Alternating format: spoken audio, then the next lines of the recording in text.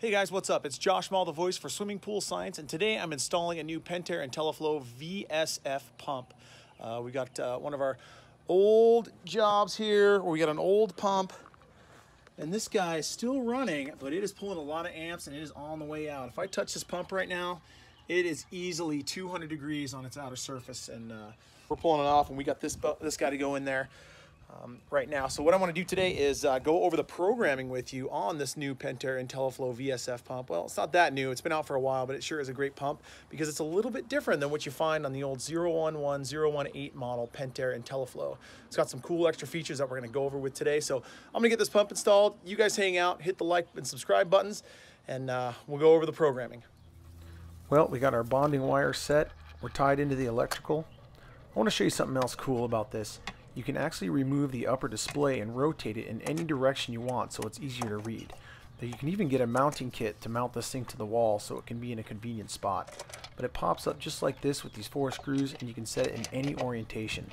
The other great thing I like about this pump is that the electrical connections are super easy on the pump side. Super convenient.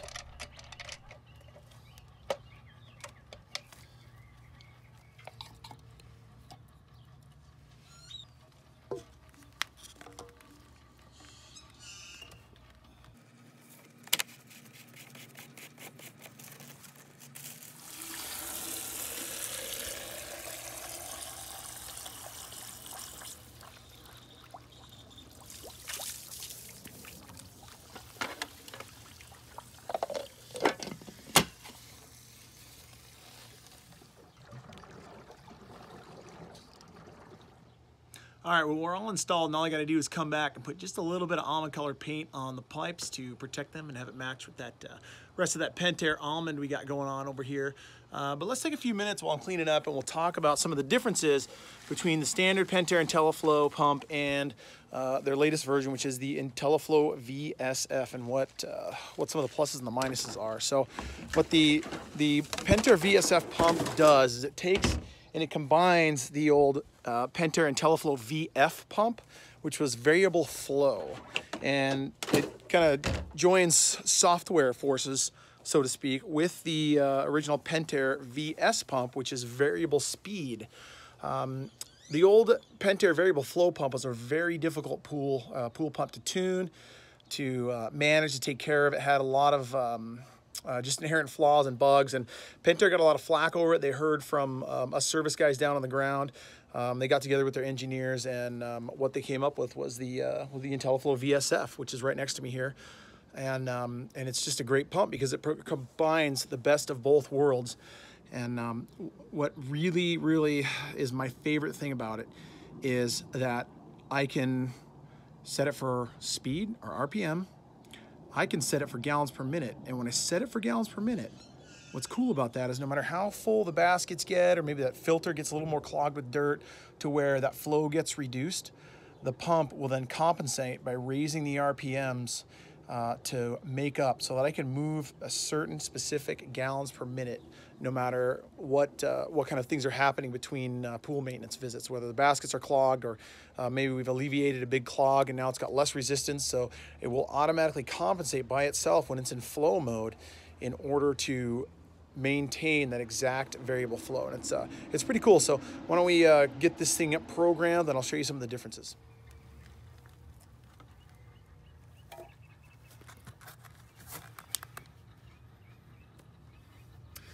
All right, so for the ease of seeing what the heck's going on here, I just carefully snapped off the cover. But keep in mind on these things, that cover is so important. It has to be slapped closed whenever you're not using this keypad. So let's get started. I got to program the time. We're gonna go ahead and hit the menu button. I've actually already primed it up. So when we go in here and hit select on settings, that is gonna bring up our date and time. We hit select, that brings us into that menu. Now look, today is May, what is today? Select. Today is the 5th month. It is the 14th, I know that because tomorrow's the 15th. And yesterday was the 13th. Guess what year it is? Well, how about 9 years later than what this is showing us, 2019. So there you go. Hit that save button, that's gonna lock that in. Let's back on out of that. Go over here to minimum and maximum. If we hit this, what this does is this allows us to set the minimum RPM this thing can run or the maximum. So right now it's disabled, minimum, maximum. I can select, I can change that if I want to. I can actually reduce that because it's at max. I don't actually need that much juice, so we're gonna go ahead and change that to about 3,000 RPM because our equipment's fairly far away from the pool. We just got a little Pentair Clean and Clear 420 on this guy, so we don't need to run quite maximum RPM. So I'll hit save. It's good. Get the back out of that. Let's cruise through settings, see if there's anything else. Now device, say you had this thing programmed into an automation system where you had multiple pumps. You're gonna hit select here. What that's gonna do is it's gonna bring you into here. This by default is always pump address 1. If you have multiple pumps like we do over at my sister's house, you've gotta change that device. So you have your first pump, and your filter pump might be device 1. You have a second pump, you're gonna designate that device number 2. And you can look here, you can put a lot of pumps in here and change that number. But for all intents and purposes, if this is standalone, where it's just the only thing here, like we have on this system, we don't need to mess with that or anything like that. That is just so that the automation systems can tell the different pumps apart if you have multiple variable speed pumps on your system. Alarm log, that's kind of cool. Nothing going on, but this will tell you all of the different things that are going on in the alarm log. So you have that now, and that's something that we didn't have on the Intelliflo, the old 011, 018 pumps. That's kind of cool, as we can look at that now. Let's go back. You know what? Let's go back here to settings. I just want to make sure we hit everything. Date time, min max, device, alarm log, date time. So program 1 through 8. In the old pump, this was speeds 1 through 8, but because we can choose either flow or RPM, this is where we're going to program. We're going to select. I like to leave programs 1 through 4 alone. I like to program up in 5. That way someone can't come over here to these buttons and mess with stuff. Those programs will stay no matter what. So to program, we hit select. This is disabled. We need to hit select again because this is what we're programming. We use the up arrow, move to schedule, hit save. Now the pump knows I'm going to run a schedule. The question is, what is that schedule going to be? Let's click our down arrow. That's going to take us to flow. Now, what this means here is that if I hit select, I can choose between speed and flow. Personally, I like to run flow. I really dig it. You can run speed if you want, but I like flow because, like I said earlier, that flow will maintain, that RPM will go up and down to maintain that flow. So we're going to hit save. Now, this particular pool runs really well at about 56 gallons per minute, and that is more than enough of what this filter can handle, being it's a Pentair 420 cartridge filter. So let's do our high-speed program and hit select. We're going to bump that up to 55 gallons per minute. We're going to hit save. Now we need to tell it how long we want it to run that way. Well, here in Arizona, our cheap power comes between midnight, our start time. We're going to leave that alone, and about 5 a.m. So given the size of this pool, we're probably going to need about 3.5 hours of run time for that pool to run high speed. So we are going to click the down arrow. Here's our stop time. We are going to hit select. Now we can use the right and left arrows to change that. So let's change that to 3 a.m., 3:30. And it's really simple and intuitive, just like the old one, just that some of the buttons are labeled a little differently. So this save button used to be enter, and there was a couple other little things, minor things, that they changed here on the physical keypad just to make it a little more intuitive and simple. So high speed is set, shutting off at 3:30 a.m., turning on at 12 a.m., 55 gallons per minute it's going to run. So if it can do 55 gallons a minute, anywhere between 450 RPMs and 3,000 RPMs where we have it set, it is going to move that water at 55 gallons a minute no matter what. Let's go back. Hit that button again. We're going to move up to program number 6 now, and we're going to program our low speed. This is the one I want running during the day. And I still, to this day, get these buttons confused. We're going to hit select. We are going to change that to schedule. We are going to hit save. You're going to move this, keep that on flow. Now, on this, I only need to be moving about 20 gallons a minute during the day. We're going to run this thing for 12, 14 hours. So I only need to run this thing about 20 gallons per minute. So if you think about that, 60 minutes in an hour, 20 gallons per minute, that is 2,400 gallons per hour times 12 hours. That's going to move us enough water. We're going to easily turn over this entire pool well within that low speed run.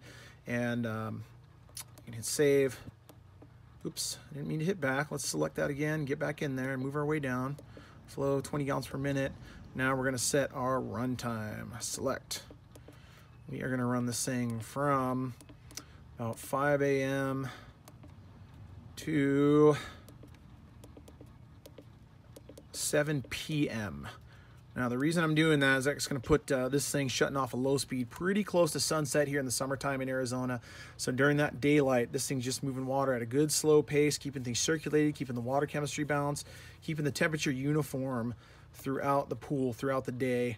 That's really going to help it, and it's going to reduce costs. And even though this thing's running during prime time, it uses so little electricity that it almost doesn't matter. You're talking, you know, less than 100 watts during the day. So it's going to be pretty good. So I've got that set. Our schedules are set. We are going to now go somewhere different. We're going to go over to features. So I clicked twice to get myself back to here. Let's go to features. This is where I can program Quick Clean. Quick Clean is my favorite thing to use.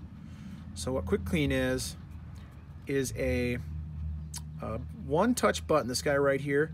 I push this button and this pump will run at a pre-programmed speed for a pre-programmed amount of time.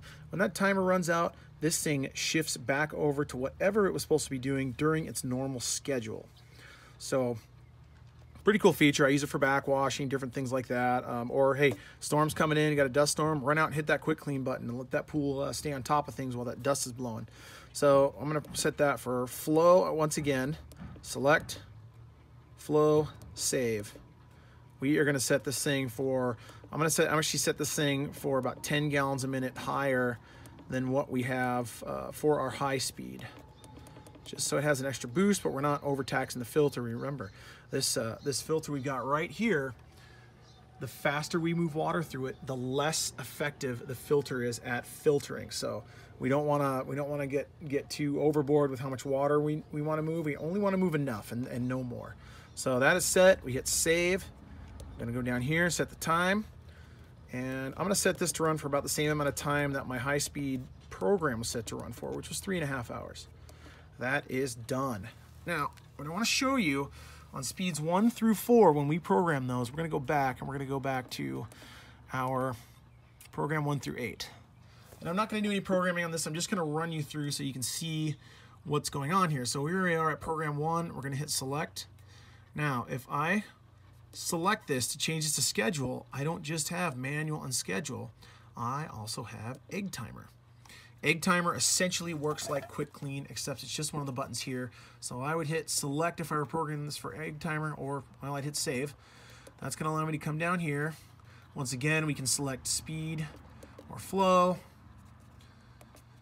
We come over here. We can set our RPM up or down.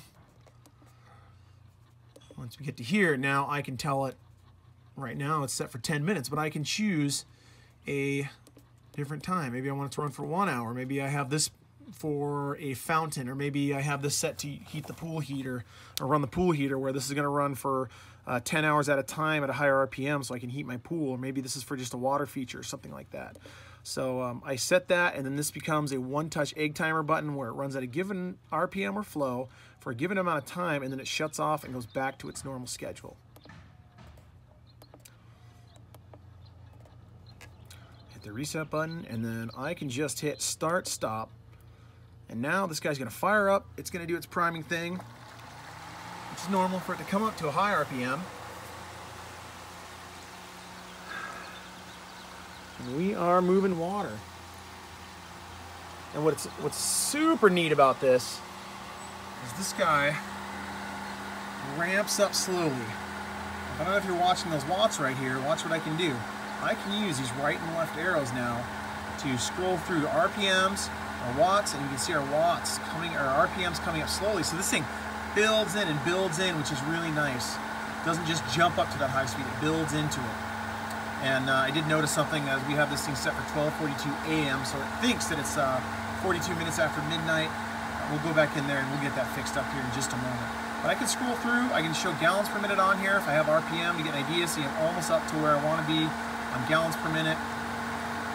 And also show the positive pressure inside the pump. If that allows you to do some stuff on some commercial pools, or if you're really trying to get fine-tuned and really get nuts, you can monitor that pounds per square inch, and that'll allow you to do some other kind of advanced stuff there. So 848 watts right now, 55 gallons a minute. I'd say we're running a pretty good clip. That old motor we pulled out of here would be pulling at least triple that. So you know, these guys save a lot of energy, and they just work really well. Now, if I want to switch up my speed a little bit, make some adjustments on the gallons per minute, well, I can do that. And then maybe I want to say, well, shoot, what am I running in the RPMs for that? And I can actually save that on the fly right now. So if I hit that save button, I have now on the fly just adjusted my high speed to 57 gallons per minute. But the up and down arrows will allow you to change that. By hitting save, now I can use my right and left arrows to scroll through on my other different things I might monitor: gallons per minute, RPM, watts, power, and of course pounds per square inch. So let's take a minute, let's go back and we're gonna fix that time real quick here. So back to settings, date and time, select. I got the date right, select. So time is 2:32 p.m. at the moment, so got that set. Sorry if I'm sounding like an announcer or a radio DJ. It's what I do on the weekends, is announce bicycle races, and I'm trying to get away from that announcer voice if I can help it, but still sound like I know what I'm talking about. There we go. Hit save. We are done. Menu.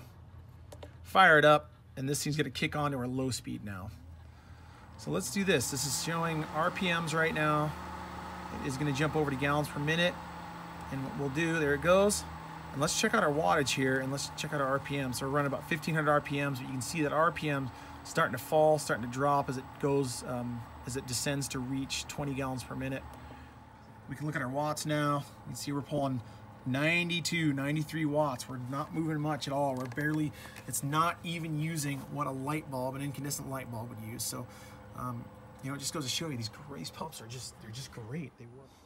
All right, guys, well, I hope that video was helpful on the new Pentair Intelliflo VSF pump. If you have any questions, shoot us a note. You know, you can call us at 602-456-5545. Email us at swimmingpoolscience@hotmail.com. Don't forget to hit the subscribe and like buttons, and check out the description for a link to purchase this amazing pump. Talk to you guys later. We'll see you soon.